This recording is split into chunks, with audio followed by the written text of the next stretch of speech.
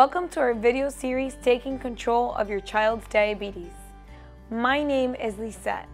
If your child is diagnosed with diabetes, you may have questions about exercising and nutrition. Exercise is important for everyone, whether you have diabetes or not. It helps keep blood sugar levels in a good range. It is recommended to exercise 30 to 60 minutes daily. Exercise makes our bodies more sensitive to insulin, which means it has a greater effect on lowering blood sugar. When your child exercises, his or her body takes glucose at an increased rate from the blood in order to provide the muscles with energy. A snack may be necessary before exercising in order to avoid low blood sugars.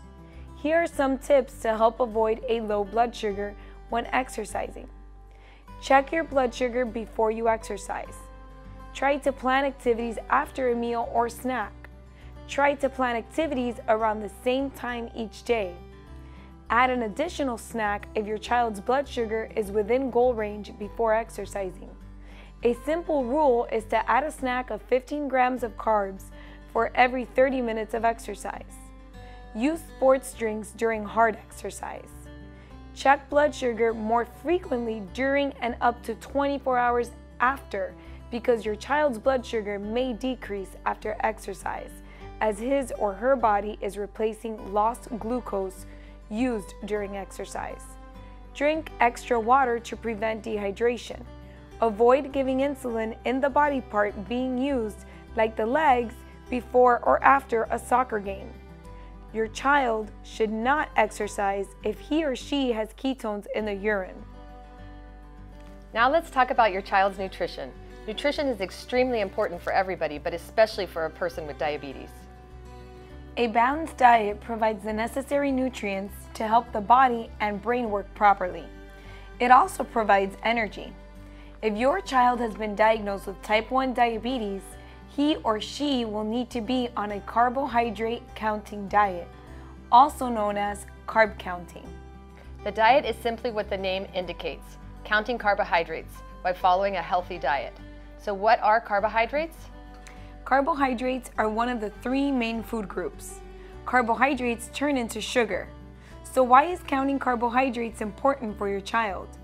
Carb counting helps with good blood sugar control. It helps keep track of the amount of carbohydrates that your child is eating at meals and snack times. It also allows you to determine the amount of insulin to give with meals and snacks.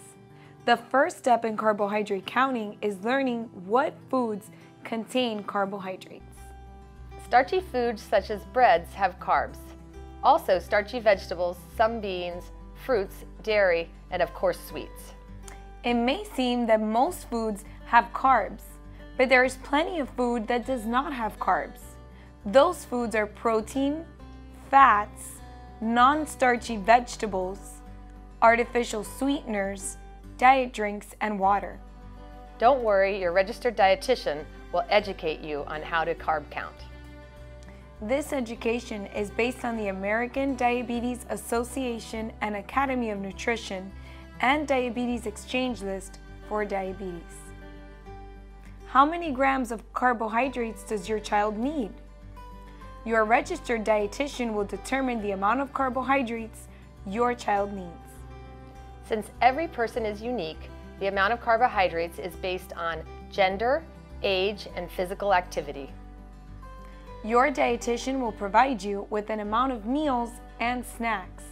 You will also be able to give carbohydrate-free snacks that do not require insulin. Remember, your child needs carbohydrates for his or her body to work well and stay healthy. Now you know more about exercise and nutrition. This is the last video of our series. If you have any questions, do not hesitate to contact your diabetes team. Remember, we are here for you and your child and to support you. Thank you for being an active member of your child's diabetes team.